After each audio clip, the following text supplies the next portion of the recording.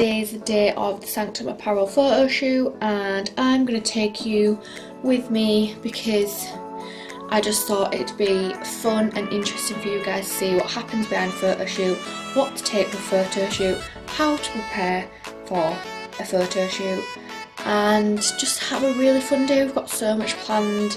We've got some really cool props and I can't wait for you guys to see. So first things first is preparing for a photo shoot. I'm probably not as old-fashioned as some people. I had a Five Guys last night and some ice cream. If I was doing like an underwear shoot, then I probably wouldn't have done that, but because it's just clothing, I'm really not that bothered. I'm not going to stop myself from having a meal out with friends just because I'm wearing some clothes the day after. And this morning all I'm going to do is I'm literally just going to have a hydration tablet just because of the food I ate last night, just get myself hydrated. And I'm now waiting on my makeup artist Olivia, who is amazing, and we are going to do something really funky to match the theme of the shoot. So keep your eyes peeled and you can see what me and Olivia get up to.